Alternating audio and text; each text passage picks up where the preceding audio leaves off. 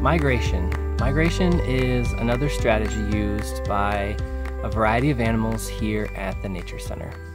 Migration is the movement from one location to another as the seasons change. So in the fall, we know that summer is coming to an end. Fall is a time of transition before winter arrives. So many of the birds who are here at the Nature Center for the summer will not stay here for the winter time. And so it is at this time of the year when they are migrating. They are going to leave the Nature Center and they are headed south, somewhere south, to a warmer climate where the food that they prefer will be available to them throughout the winter. So in the summertime, we will see somewhere around 80, maybe a few more than 80 species of birds. Many of them actually live right here in our forests and on the edges of our forests and in our little fields and meadows here at the Nature Center. But as summer comes to a close, fall is a time to fuel up, put themselves in the best condition possible, and then they will start their migration. So it's important for birds to migrate during the fall so that they have food and decent weather available to them during the course of their migration. Many of them are going to migrate quite a long ways.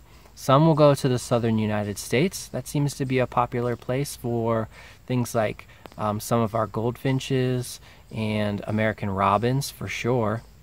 And then other birds will go to Central America and the Caribbean islands, which is definitely a ways longer than the southern United States.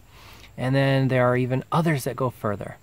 Many of our vireos and warblers will travel all the way through Central America, and they will not stop until they reach the South American continent. So, with such a long journey ahead of them, it's important that they generally get an early start before the weather gets really bad. Now, before they migrate, it's important that they fuel up and prepare themselves properly. The Nature Center is a great spot for migrating birds because we have a lot of food available here. We have plenty of insects to eat, and there are plenty of high-quality foods like small seeds and fruits in our forest right now as well. And so resident birds who haven't left yet and migrants that have come from areas farther north are going to stop here, fuel up, and then continue on their journey. So it's an important stopover habitat for a lot of migrating birds. Now, migration is dangerous. It takes a long time to get where they're going.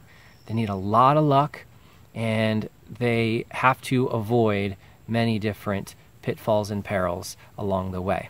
So not every bird that leaves our forest this fall, unfortunately, will make it back here to Ohio in the spring. It's just something that happens.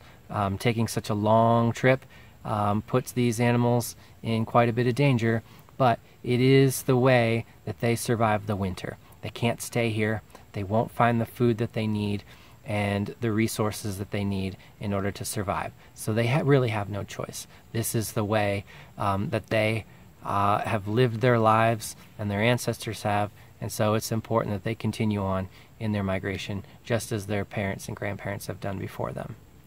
Now, birds aren't the only ones that migrate. There are some other animals that migrate, and probably maybe the most famous migrating animal is the monarch butterfly. Monarchs are a butterfly, which is a type of insect, and most people don't really think about insects migrating. When you talk about migration, it's always birds first, but yeah, monarchs are a very famous migrator.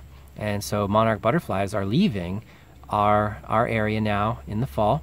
They are the adults that are emerging from their chrysalis are going to head south, and so they have a long journey ahead of them as well.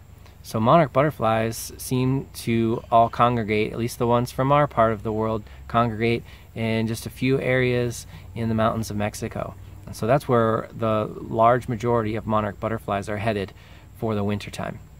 And next year, when we see monarch butterflies, it won't be the same ones that are leaving here now. It'll be the offspring of the butterflies we see right now, which is really interesting. One more group of insects that are kind of famous for migrating are dragonflies.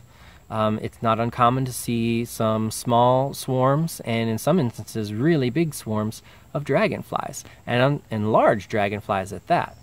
There are a few varieties of dragonflies that are well-known migrants, and they leave their northern habitats, and they will fly typically to the southern United States, where they will eventually lay eggs and start another generation, similar to the monarchs, that will come back to Ohio next spring when the weather warms up. So, a couple of interesting migration stories there with our birds that are migrants, our insect and fruit-eating birds.